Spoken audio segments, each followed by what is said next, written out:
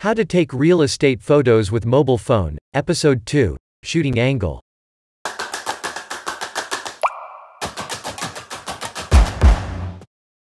1. Tricky angles. Because the compact size of the mobile phone, if you use the selfie stick, you can take some tricky angle photos.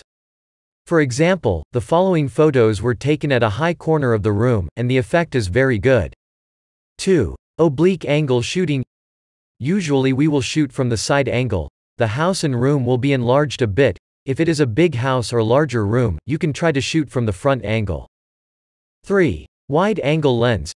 Generally, when taking real estate photos, we will use a wide angle lens, so in a very short distance, you can shoot the entire room or the entire house.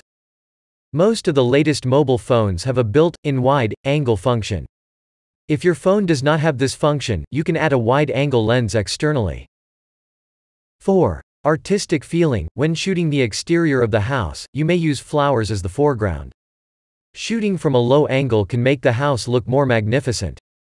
You can also try to take some photos that make people feel relaxed and comfortable. 5. Other details. Generally, the two lines of indoor photos must be as vertical as possible.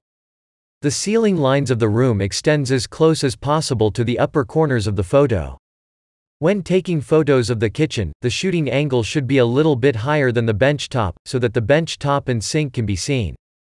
As well, the whole kitchen should be shot at an angle of about 45 degrees, mainly covering two sides.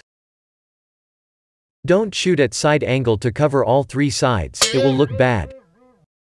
If you want to cover all three sides, shoot at the front angle with all lines straight horizontally and vertically. Avoid taking photos in front of the dining table, because the dining table will occupy a large portion of the entire photo, and shorten the distance between the kitchen and dining table. Shoot from other angle, like this photo. With the same reason, do not take photos beside the bed. It is best to shoot 45-degree angle from the corner of the bed. Like this one.